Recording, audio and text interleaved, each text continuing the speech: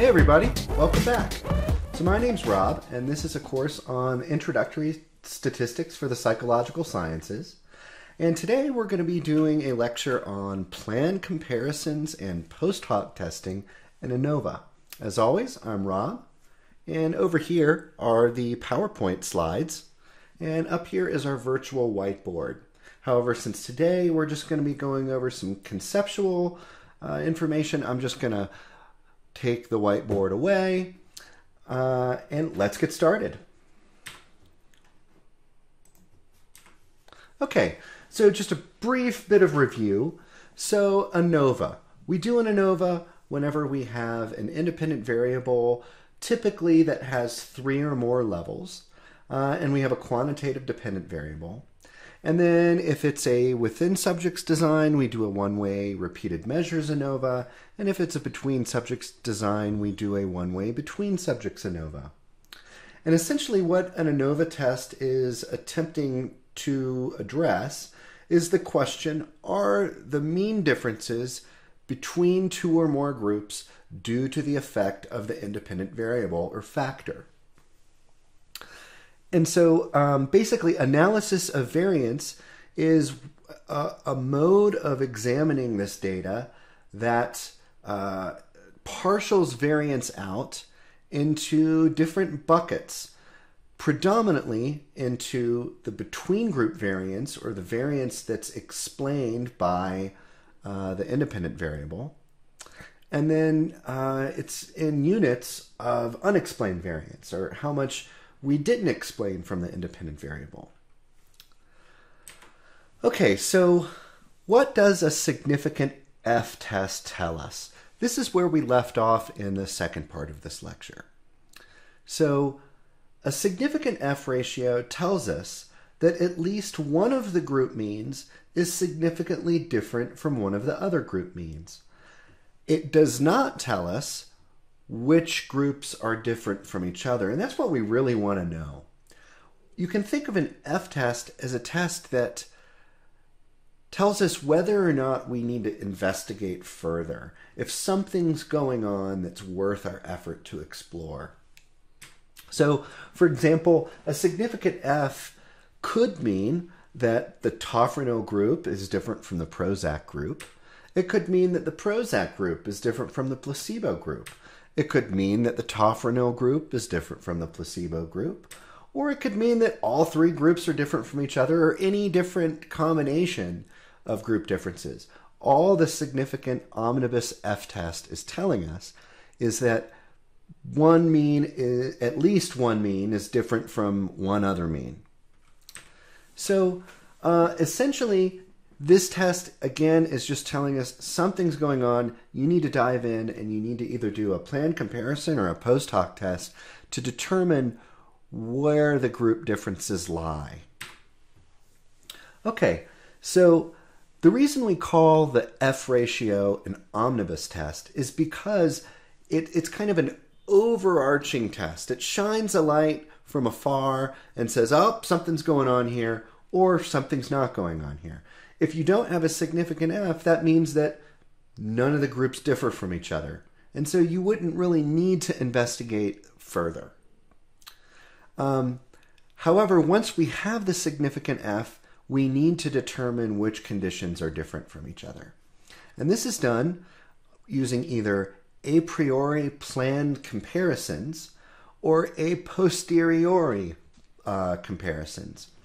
So an a priori comparison is typically used whenever you have a specific hypothesis about one group being different from another group.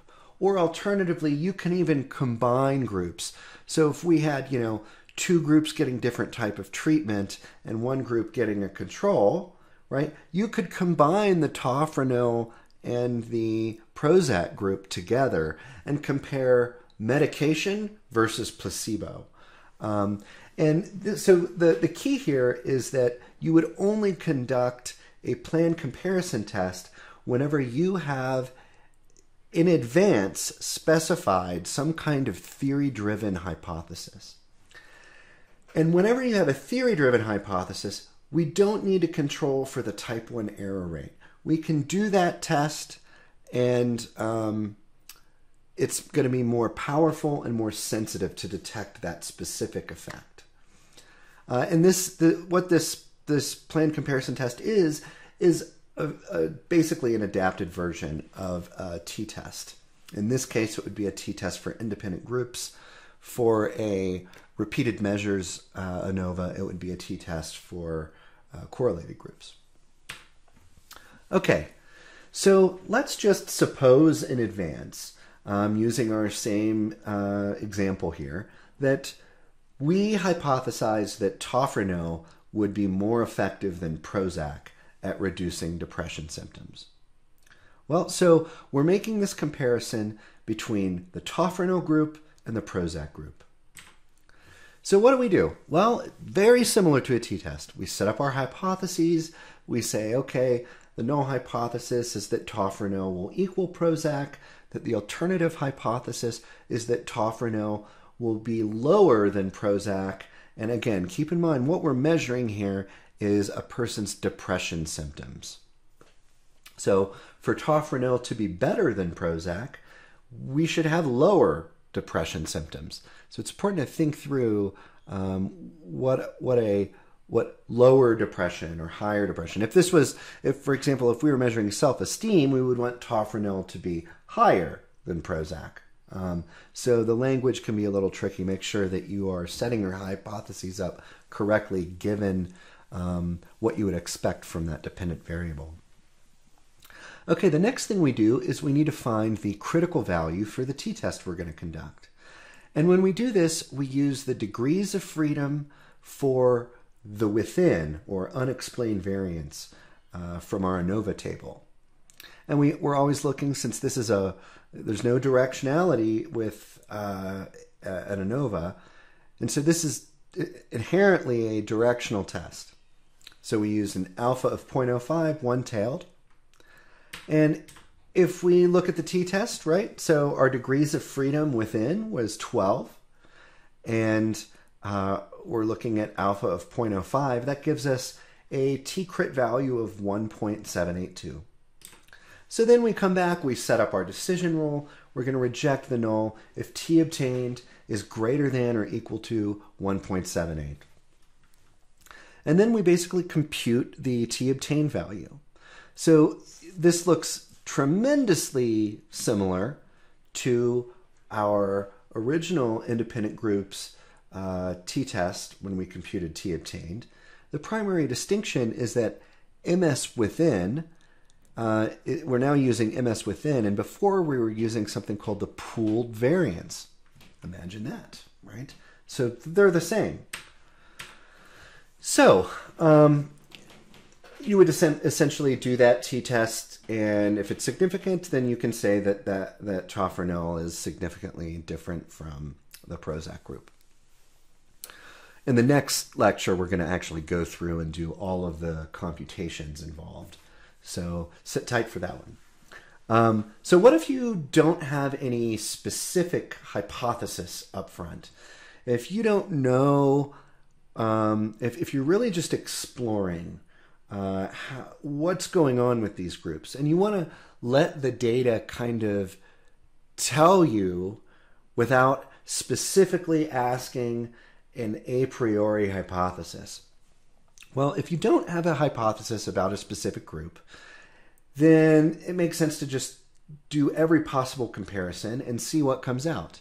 So this is not a theoretically driven type of test. And because we're conducting so many tests at the same time, we must correct for alpha inflation. Like we talked about before, if we just ran a bunch of t-tests, it's going to dramatically increase the family-wise type 1 error rate, which means that the probability that at least one of those comparisons is going to come out significant when it isn't is going to be really increased. And we want to protect against that. So to do that, we use a post-hoc test.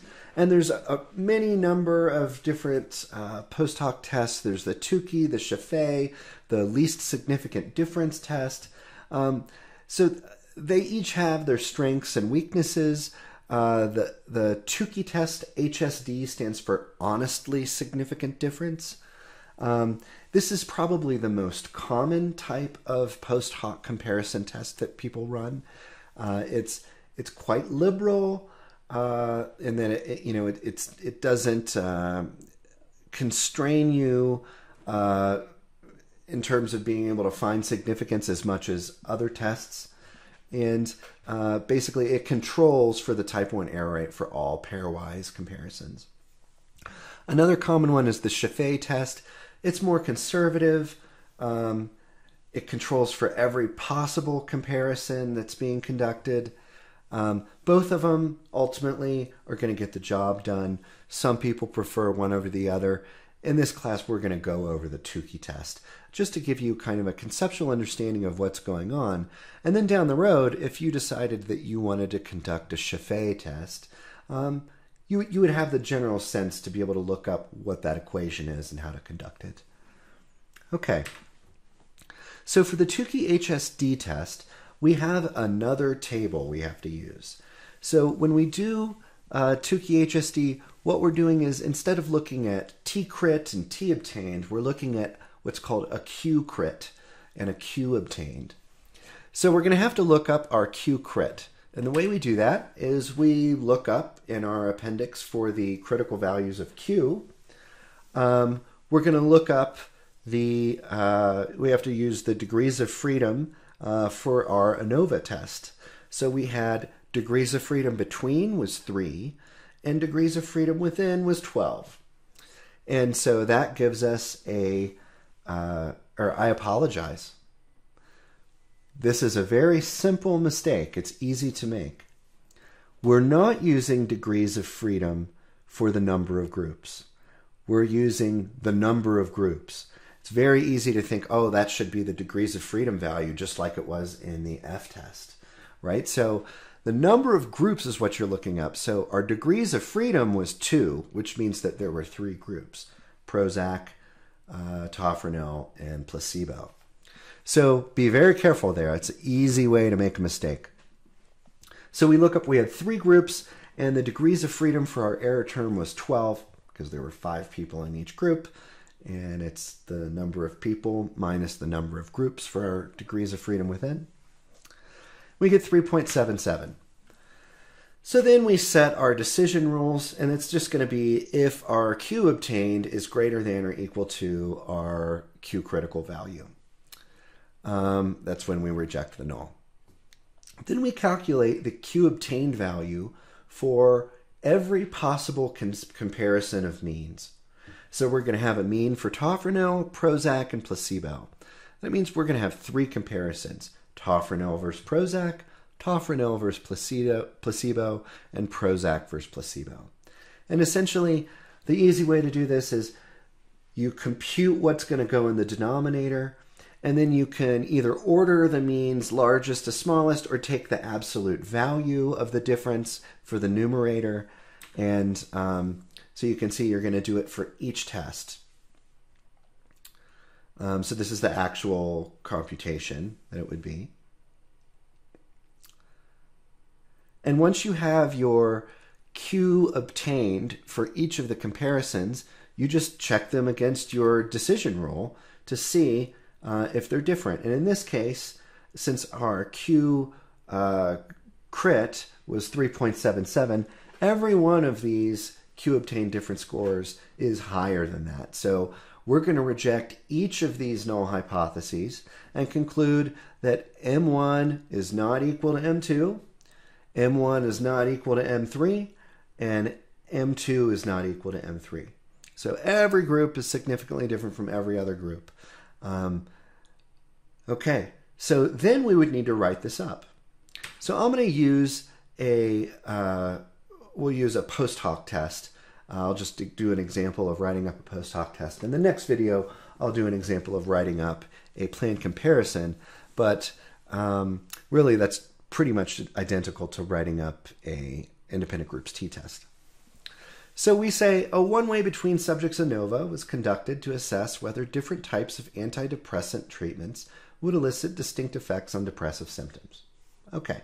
Key here, you want to be able to identify that you needed to conduct a one-way between subjects ANOVA, and then you're going to go into what did you find.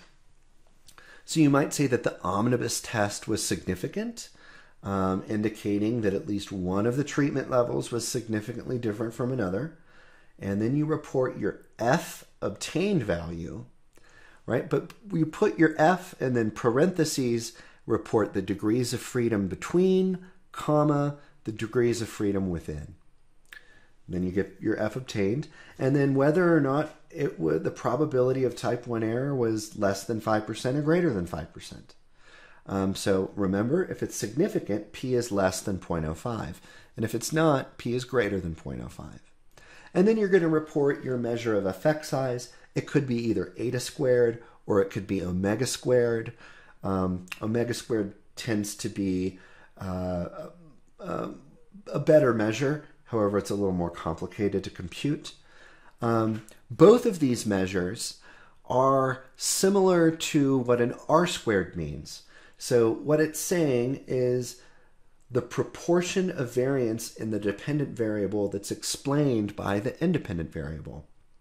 In other words, what percent of the reason that people change in depression symptoms is explained by the type of treatment they received.